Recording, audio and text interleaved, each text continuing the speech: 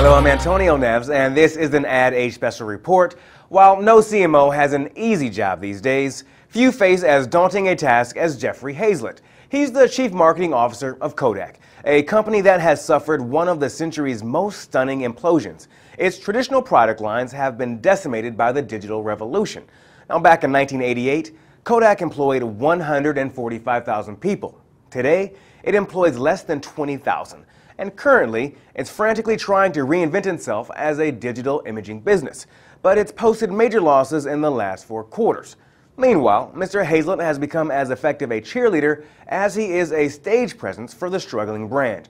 Here's an excerpt of his latest performance at the recent A&A annual conference. How many of you just helped me out here and bought a roll of film in the last year? Please raise your hands. Thank you, sir, and you, ma'am, back there. We appreciate that very much. It's really helped us a lot this quarter. How many of you own a digital camera or a digital camera on your phone? Raise your hands. Welcome to my world. Because I'm going to talk to you about some fundamental transformation, one of the biggest turnarounds of all business history, certainly in American business history, but world business history according to Financial Times. 60% of the people that work for Kodak are new in the last 4 years. We have 19 products which drive almost all of our revenue. Of the 19 products, all of them are number 1, number 2, or number 3 in the marketplace. All of them. 11 of them are digital products. Half of our products didn't exist 2 years ago.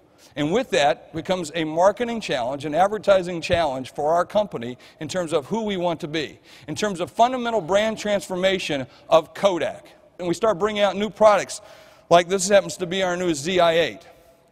Okay? It's an unbelievable product. And $179 HD, 1080p, 720. I mean, it's got image stabilization. It's unbelievable, except the name sucks.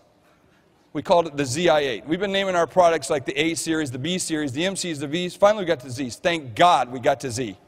Okay, what's the next one going to be called? I told the team, AA? I mean, so we're actually coming out with new names. And I'll talk about how we drove that, because we actually went to Twitter and we put this out. And then the Boston Globe wrote an article, said, this is the biggest, beautifulest, most product for the Christmas season. Unbelievable. He said, but what marketing genius came up with the name?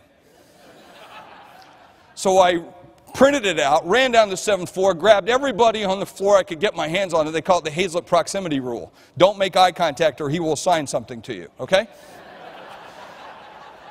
And so I grabbed absolutely everybody, get into the conference room. I said, look at this article, look at this article. I told you we got the greatest product in the world. We've redesigned, we've done all this great stuff with Black Fade and everything that we're doing to transform the brand. And then we go and name it the ZI-8. The ZI-8. It sucks. What are we going to do? Someone says, well, we ought to put out a contest for the next one for CES. I said, great idea. Let's do it. Oh, let's get everybody together and let's figure out how we do it. Let's launch it. How many days do we have before we have to go through the product clearance on the names? They said 7 days. Okay, let's go. And so then someone said, but we don't have legal's permission and we got a person who's in charge of contest. I turned to somebody and said, what the hell do you mean we got a person in charge of contest?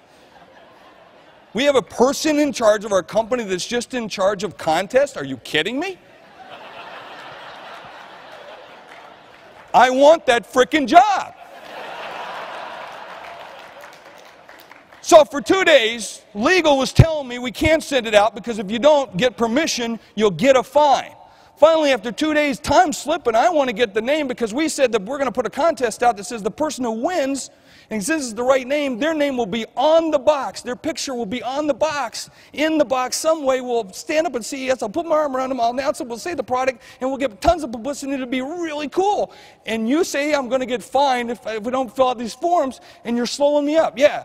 So finally I said, God, how much could the fine be? I think Bob liked that. I could hear him laughing back there. And I'm thinking, $50,000? Okay, go. So finally I said, hit the tweet. Let's go. Send it out. Send it out. And I'm telling you, in 4 days, we had thousands and thousands and thousands and thousands and thousands and thousands and thousands and thousands and thousands and thousands. I could keep going. Of names submitted. Names from customers who told us what they wanted to call the product and engaged with us. And they sent out over 27,000 tweets of their own telling us. We had more people go to our website and put their name on our website and talk to us about the product since the entire history of our entire flippin' website. Okay? over a period of 4 days. And then the form came.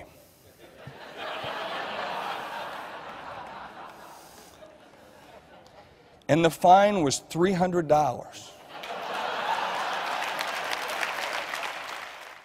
And that's it for the special report. Thanks so much for being with us. I'm Antonio Neves at Advertising Agent New York.